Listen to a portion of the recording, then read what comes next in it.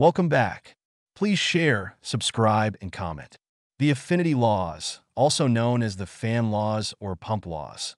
For pumps/fans are used in hydraulics, hydronics, and or HVAC to express the relationship between variables involved in pump or fan performance, such as head, volumetric flow rate, shaft speed, and power.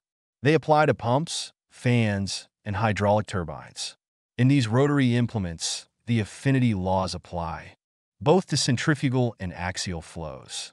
The laws are derived using the Buckingham Pi theorem. The affinity laws are useful as they allow prediction of the head discharge characteristic of a pump or fan from a known characteristic measured at a different speed or impeller diameter. The only requirement is that the two pumps or fans are dynamically similar, that is, the ratios of the fluid forced are the same. It is also required that the two impellers' speed or diameter are running at the same efficiency. Law 1. With impeller diameter d held constant. Law 1a. Flow is proportional to shaft speed.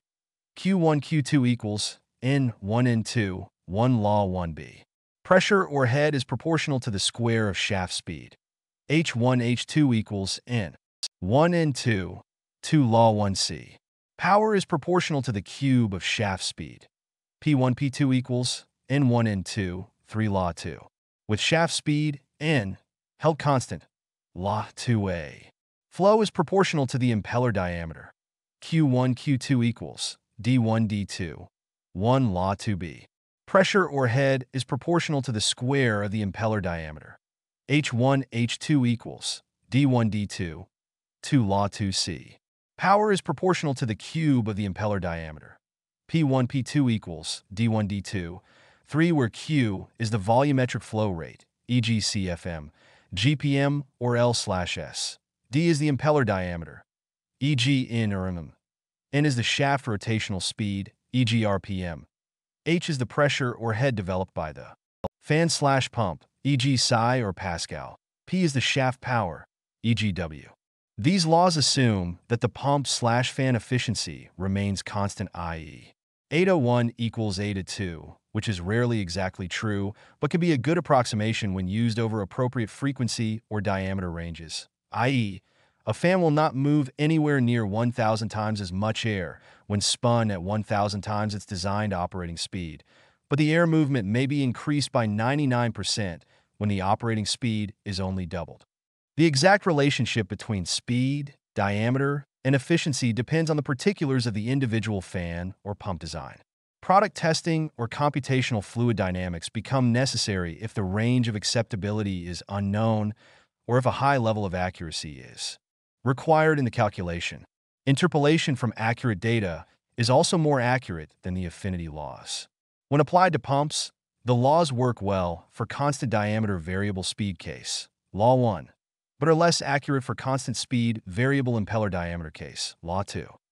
For radial flow centrifugal pumps, it is common industry practice to reduce the impeller diameter by trimming, whereby the outer diameter of a particular impeller is reduced by machining to alter the performance of the pump. In this particular industry, it is also common to refer to the mathematical approximations that relate the volumetric flow rate, trimmed impeller diameter, shaft rotational speed, developed head, and power as the affinity laws. Because trimming an impeller changes the fundamental shape of the impeller, increasing the specific speed. The relationship shown in Law 2 cannot be utilized in this scenario. In this case, the industry looks to the following relationships, which is a better approximation of these variables when dealing with impeller trimming. With shaft speed N held constant and for small variations in impeller diameter via trimming. The volumetric flow rate varies directly with the trimmed impeller diameter. Q1 Q2 equals D1 D2 1 the pump developed head, the total dynamic head, varies to the square of the trimmed impeller diameter. H1 H2 equals D1 D2 2 the power varies to the cube of the trimmed impeller diameter. P1 P2 equals D1 D2 3 where Q is the volumetric flow rate, e.g. CFM, GPM, or L/S. D is the impeller diameter, e.g. in or mm. N is the shaft rotational speed, e.g. RPM. H is the total dynamic head developed by the pump, e.g. M or FT. P is the shaft power, e.g. W or HP.